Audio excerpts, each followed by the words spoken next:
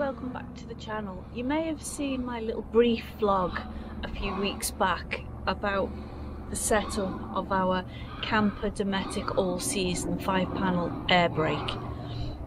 I thought as it was lying there I'd show you how easy it is to put up, because it's been a bit windy and it's been up and down, but we thought while it was drying we'd vlog it and show you how easy it is actually to set up.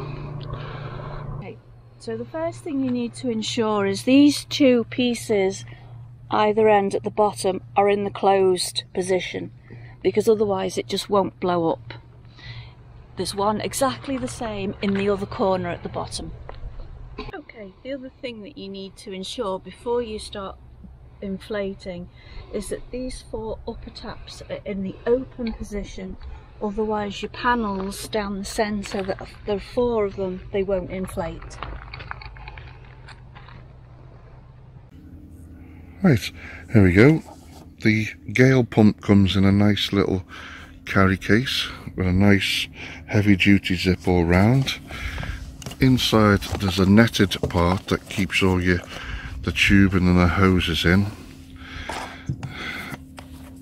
12 volt backlit display. It goes up to 12.5 psi. Extra long electric cable, 12 volt cable.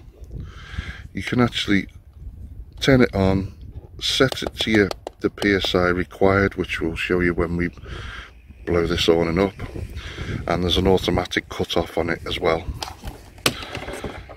Great piece of kit, as you'll see now. So when you're ready to inflate, this piece just twists on the end there. This little piece pops in here.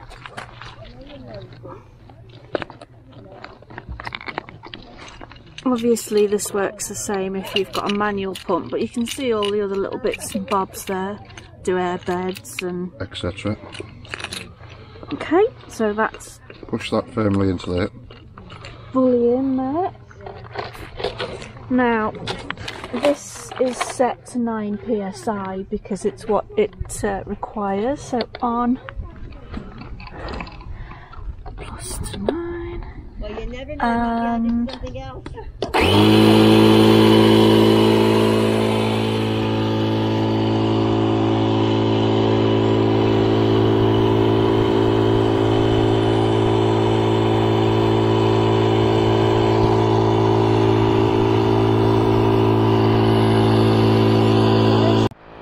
Okay, so we're now inflating and it will automatically cut off at 9 psi. And obviously give my hand to keep an eye on your pressure. So that's it, job done. All you need to do is take it out.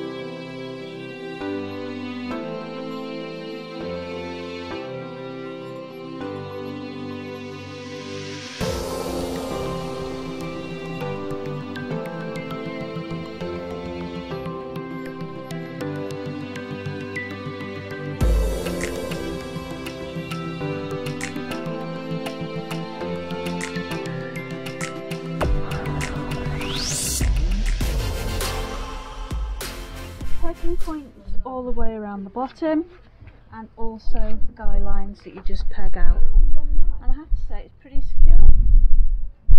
So the windbreak clips onto your awning here, or you can use the guy lines and have it freestanding, and that's pretty much all there is to it. So at great expense we've flown in Caravan royalty, Caravan vlogger, we've flown him in from Essex to rate our windbreak. So now we've got it all set up and pegged out, so I just want to bring in someone that you may be familiar with, Graham, the Caravan vlogger.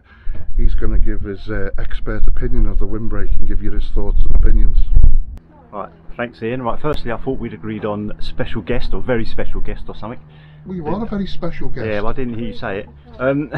So yeah, look at the old camper. When it was laid on the floor, I must admit, I thought it looked like 5 little paddling pools. It did with all the water on. But yeah, really good. I'm really impressed with the quality of it. It matches the quality of the awning, which is good. He scared the life out of me because it's pumped up to 9 psi, which is kind of what we do the awning. In fact, I very rarely go to 9 on the awning because it is absolutely rock solid, and it scared the hell out of me. And I was sitting over there with my fingers in the ears, expecting it to go pop. Like I think Claire showed it's fairly easy to peg down, and we really like it. I think we'd probably get more of the free 1 metre ones, because this is really big. This is 5 metres, isn't it? 5. Yeah. But it does make a really nice area outside the patio, outside the what's that called? Awning. Yeah. Well, Claire calls it a patio area. Yeah, and not only does it stop wind, obviously, but it gives you a big lot of privacy. And on this site, these glass panels, as Ian said earlier, these glass panels are really good because you can see straight through and see out there, which is lovely. So, marks out of 10? I'd give it 8 out of 10. Yeah, that's what I'd give it. I don't know why I'd deduct 2 points, I'm not really sure, but 10 seems a bit too generous. But yeah, very good. I can't afford one, mind you, having said that. Now, come on, come on. No. An esteemed Caravan vlogger like yourself. I'd get 2 extra motor movers first.